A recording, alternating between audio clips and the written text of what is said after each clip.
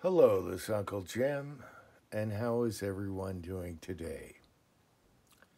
This video is going to be on why you can't trust your reloading manuals and just blindly load according to the manual, which is ridiculous, and I'll show you a few examples.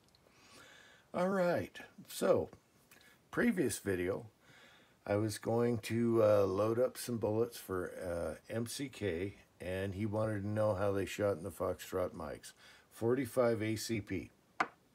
Now, here's a really good example. This is the Lyman manual. It's a Lyman mold, okay? So they're hand in hand together. And it's the 452 488 195 grain cast bullet, their own mold to cast bullets with, and their own manual. It tells me to seat the bullet at 1.120.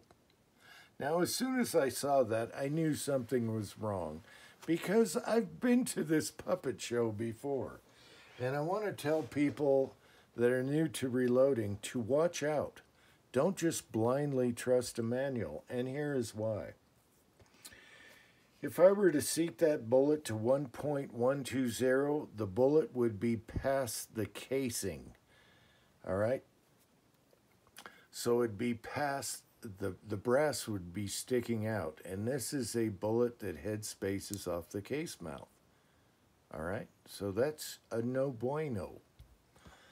Now, as soon as I saw that, I'm like, no way.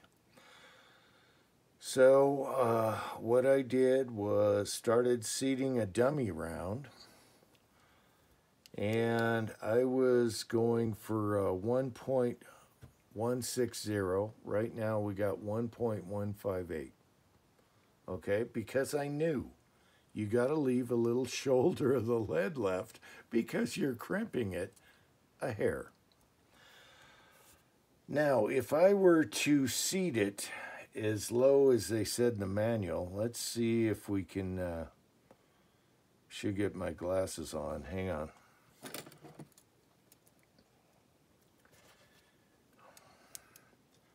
I should just go seat this thing for you guys to see how wacky it is. All right, so we have at least probably 0.055. Okay. If I were to seat it like they say, the lead would be past the shoulder of the brass, and you would not have head space off the case mouth because you're cramping it lightly, and that's ridiculous. So their overall length is wrong. And I've been through this puppet show before because I have a Lyman mold, Lyman manual, and this one is the 452 460, and it says to overall length 1.161. Well, guess what? If you ever seated this bullet 1.161, you would see that the brass is hanging off over the shoulder of the bullet. Same deal. And I knew this was wrong right off the bat. So there's two examples, Lyman mold, Lyman manual. They should know the difference. They should know how it should be seated, but they did not. And I like the Lyman manuals. I highly suggest getting a Lyman manual first because the other ones suck even worse. All right, so it's not the age of the manual. This one says the same thing. This is a Lyman 49th, fairly recent, 1.161. If I seated this bullet 1.161, it's past the shoulder, and you're screwed. So that you got to think for yourself. Now, Tin Man had the same bullet mold as I do on this one, and he realized the same thing. It's like, what the hell are they talking about? The brass is way up here. Okay. Now,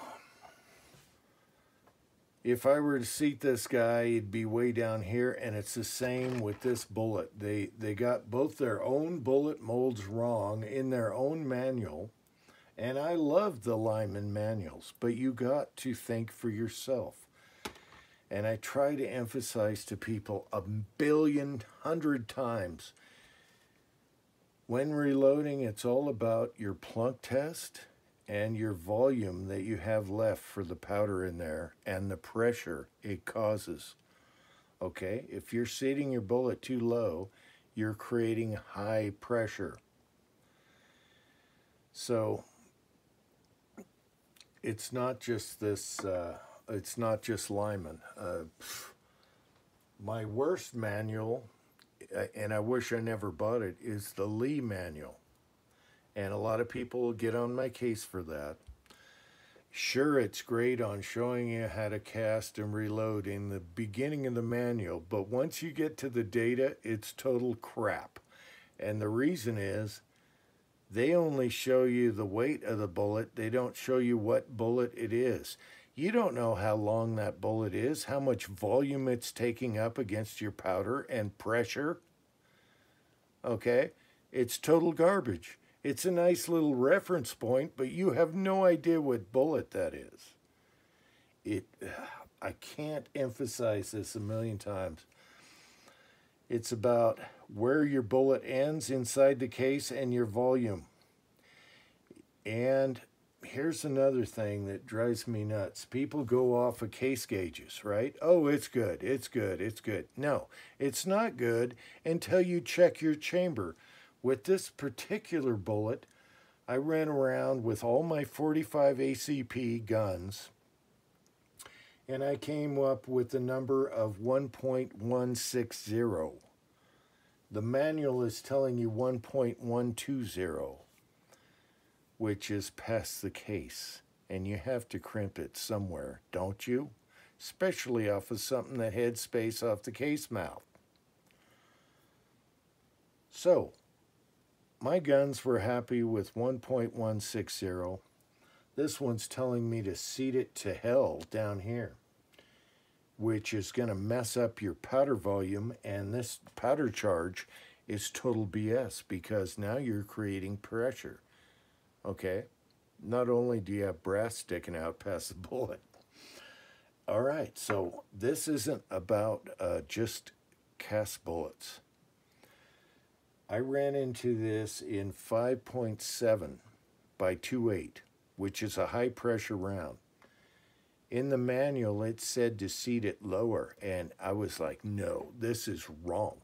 I'm going until it plunks, okay? If I seated it like it told me in the manual, I had a time bomb ready to blow up my pistol. So there's that. The Hornady manual, also wrong. They do just jacketed their own bullets, right? So, hey, how can they go wrong? They had 300 blackout totally wrong 2 years ago.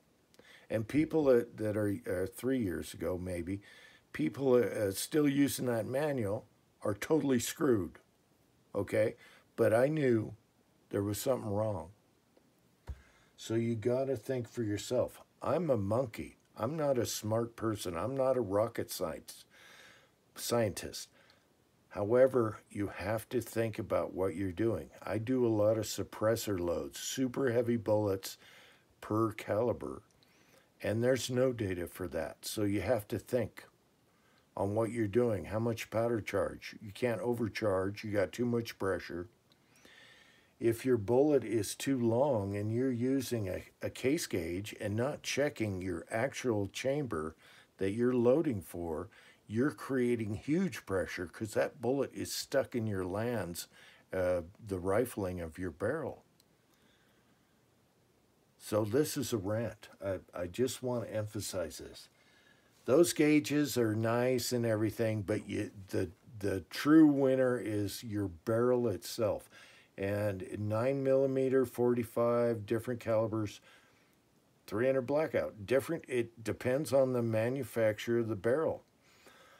you can be stuck right in the lands and not even know it. And if you're blindly doing it, always chamber check to barrel you're shooting.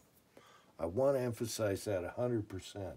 And then if you have to seat your bullet lower for that chamber because it's too tight or it's hitting the lands, you have to back off your powder charge and go from there. And then some calibers, you might look at the primer pockets, but it's going to be too late. Okay, you're not. It's not telling you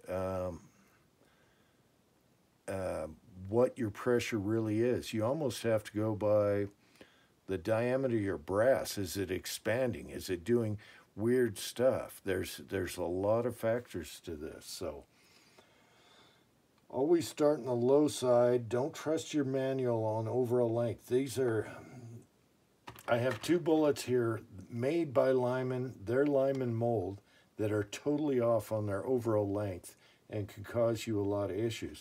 And it doesn't matter on what date the manual is, because this is a newer manual. It's telling me the same thing, 1.161 on this bullet, which would go down below the brass. And your head spacing off the case mouth, and you got to give it a little crimp, you're screwed. So don't trust your manuals, okay? I don't care what manual it is.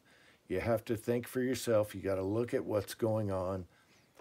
Plunk chest your chambers, okay? Check your volume, adjust lower if you've got to shorten your overall length.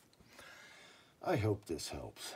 I'm really cranky right now because this is the second time with the Lyman cast mold, their own bullet that's telling you something totally garbage.